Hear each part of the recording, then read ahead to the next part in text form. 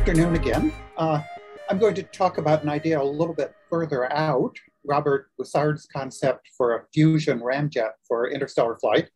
And I should start out by saying that there's a poster presentation by Al Jackson and Peter Schatzschneider, the Interstellar Ramjet and Engineering Nightmare, which covers some of the engineering issues that I was just going to gloss over. So I'd urge everybody to go check out the poster and go talk to Al if you have questions on his end. Next slide. The Bussard ramjet is, of course, beloved of science fiction writers. The whole difficulty of interstellar flight, next slide, please, is that to achieve interstellar flight in a time shorter than centuries needs velocities of a significant fraction of the speed of light.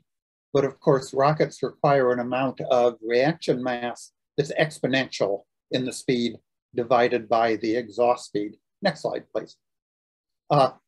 Well, what's the solution? Well, for 50 years, fusion has been the energy source of the future. And often people add, and always will be. But if we're looking for a power source that's energetic enough for interstellar flight, fusion is the obvious choice. Here is the easiest of the fusion reactions to ignite. Click, please. Perfect fusion would give you an exhaust velocity of about 8.7% of the speed of light. With the caveat, that's if everything were perfect.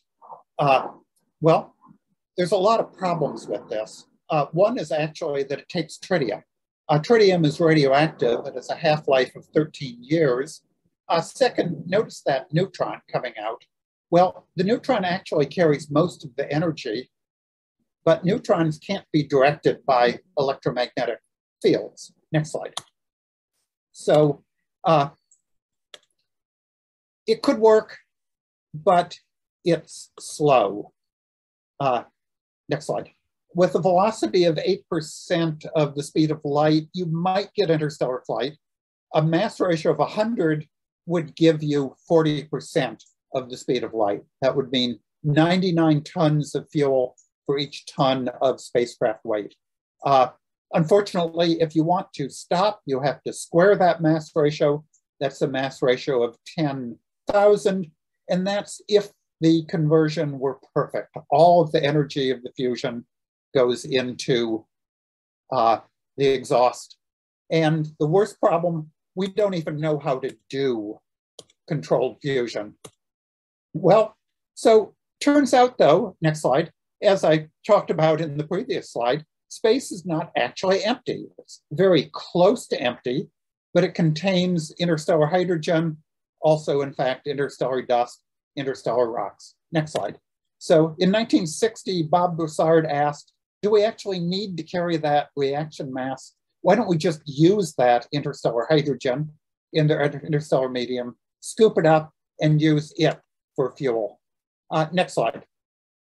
So this in principle was a rocket that could accelerate forever because it doesn't carry fuel. It scoops it up, and the faster it goes, the more it scoops up. I'll add a spoiler here. Even though the fuel is free, no, you can't keep accelerating forever. Sorry, science fiction writers. And special apologies to Paul Anderson. The faster you go, the more stress on the scoop, and eventually the limit of material strength sets in upper limit. Which brings us to an important point. Next slide. The scoop that gathers the interstellar hydrogen can't be a physical object like this artist's conception. It has to be many kilometers across, and any physical material would be far too heavy. The proposed scoops, next slide, would be electromagnetic fields. So models like this have to be considered just conceptual ideas. The main part of the scoop would be invisible electromagnetic fields. Next slide.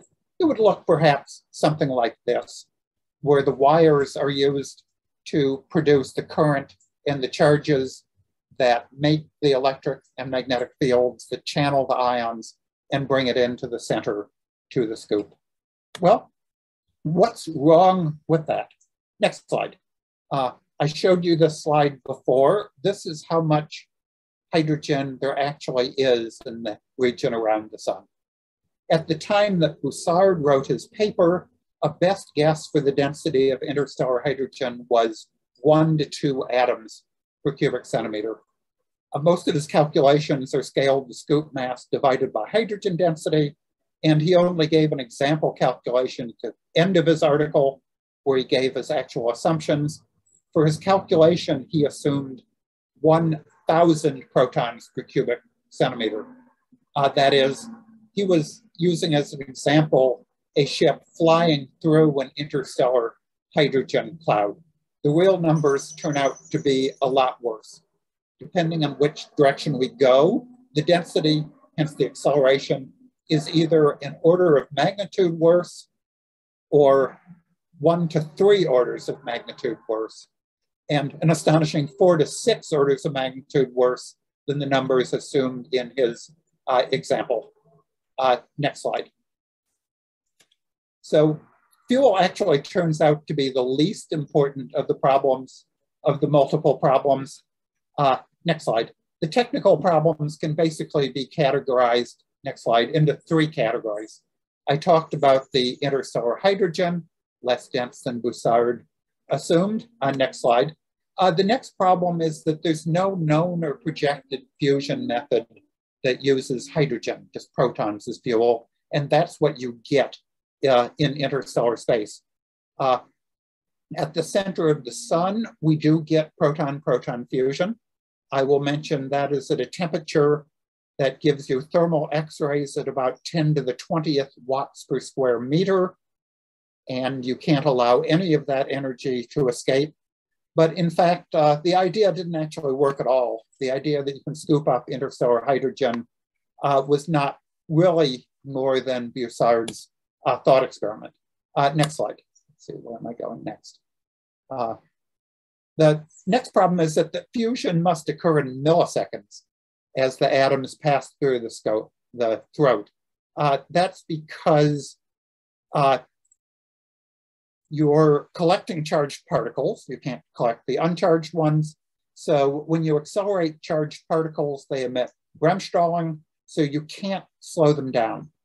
If you slow them down, you emit more radiation than you're going to get, and you end up producing a parachute and not an electromagnetic scoop.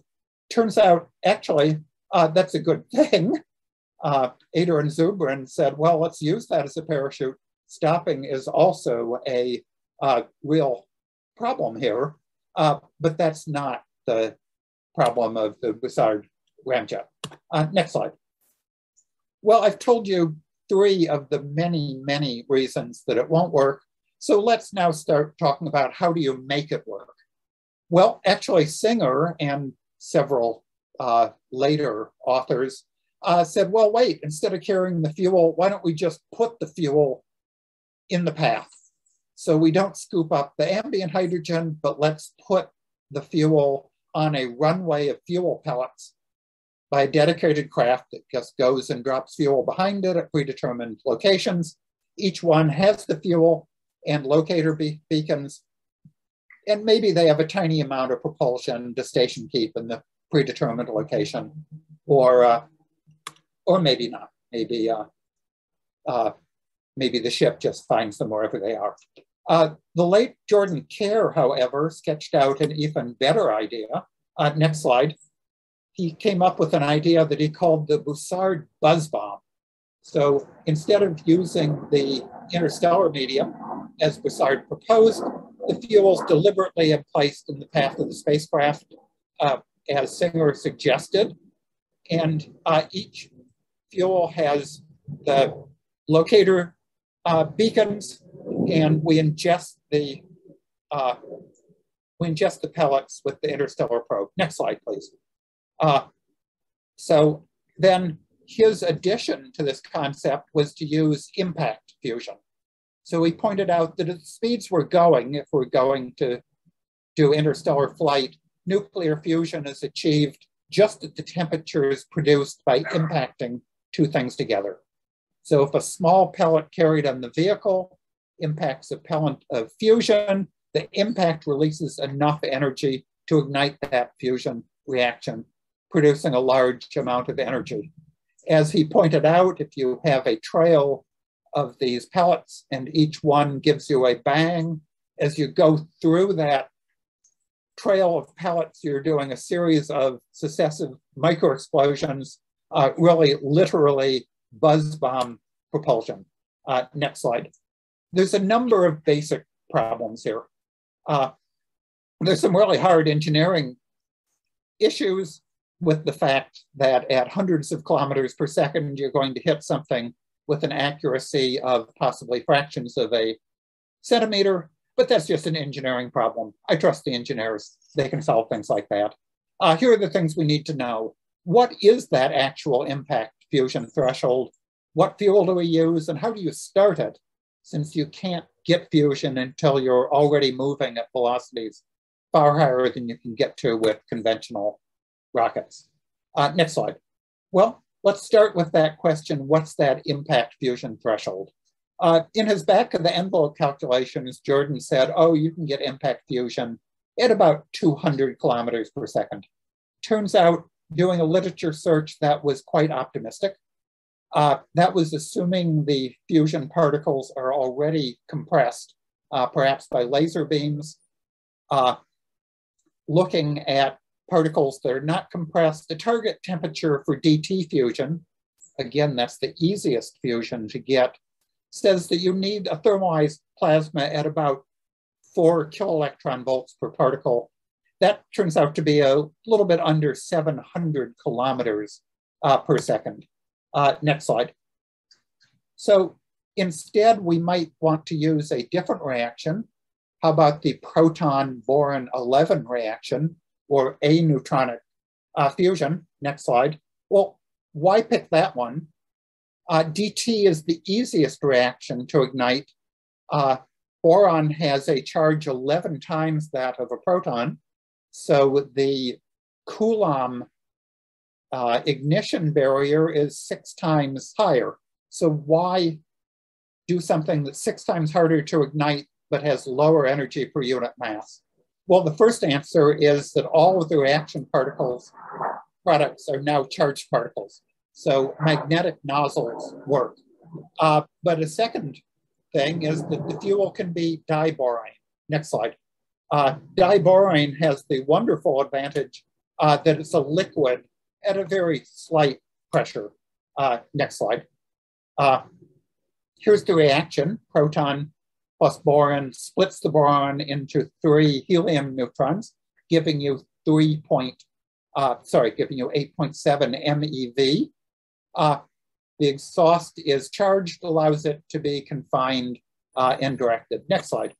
Well, we can do that calculation, but it turns out, I said it's harder to ignite, but it's harder to ignite thermally.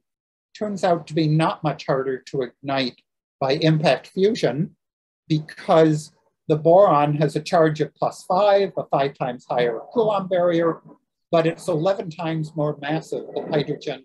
So the boron atoms carry 11 times more energy than hydrogen at the same velocity. That means that the impact fusion threshold is very similar to the DT impact fusion threshold. In fact, my back of the envelope calculation is maybe a 20% higher velocity. So more like 700 kilometers per second rather than 600. Well, next slide. Look at the calculation of energy. Here's the energy release. This is the mass. Use E equals mc squared. Next slide.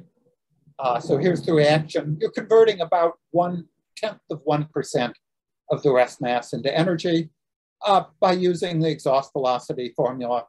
Okay, we're getting an exhaust velocity of 4.5% of the speed of light. Not too bad. Move on to the next one. Of course, that's if everything's perfect. Okay, so we have a fuel. We know what speed we need. How do we get that? Kare proposed that we just start it using electromagnetic acceleration, essentially a railgun of the pellets. That's pretty hard to do. In fact, I think Andrew Higgins is at the conference. He did an analysis of electromagnetic accelerators.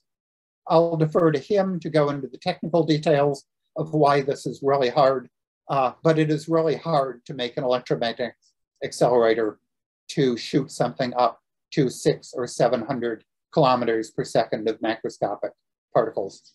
More reasonably, if you have the ship and the pellets each have half the velocity and traveling in opposite directions, you might be able to do this with clever trajectory using conventional means. Next slide. So if we start with a gravitational slingshot, we can drop that pellet dispensing spacecraft into a highly elliptical orbit that drops in very close to the sun and pre-positions the stream of pellets. Then our spacecraft will follow the same orbit around the sun, but in the opposite direction. That gives you that double velocity. Next slide. So the peak velocity, if you had a sun-skimming orbit, would be pretty much the solar escape velocity, 617 kilometers per second. So you'd get actually over 1,000 kilometers per second with that head-on velocity. That's comfortably above that 650 kilometers per second impact fusion threshold. You might ask the question, wow, how do you get down really into the inner corona of the sun? But turns out Solar Probe Plus has given us a lot of confidence that we can get in too close to the sun. And there's been quite a few NIAC projects looking at getting even closer to the sun. The trick there is basically very, very reflective materials with high emissivity. So once the reaction would be ignited, the spacecraft would accelerate into the pre-emplaced pellet stream and head out of the solar system. Next slide. So here's the final slide, the bottom line, and this is how you would launch that. You would launch your system from Earth. Before you've launched it, the pellets have already been put in place. You do a Jupiter swing by, gives you a gravity slingshot into that sun-grazing orbit. You drop in close to the sun.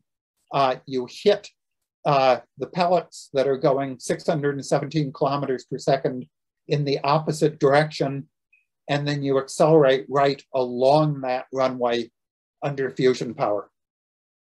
So maybe Bussard's impossible dream was not so impossible after all.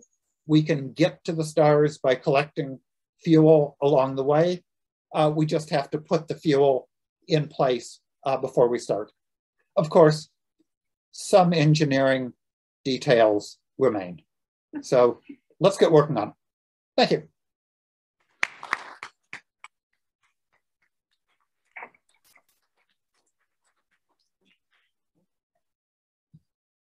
Thank you.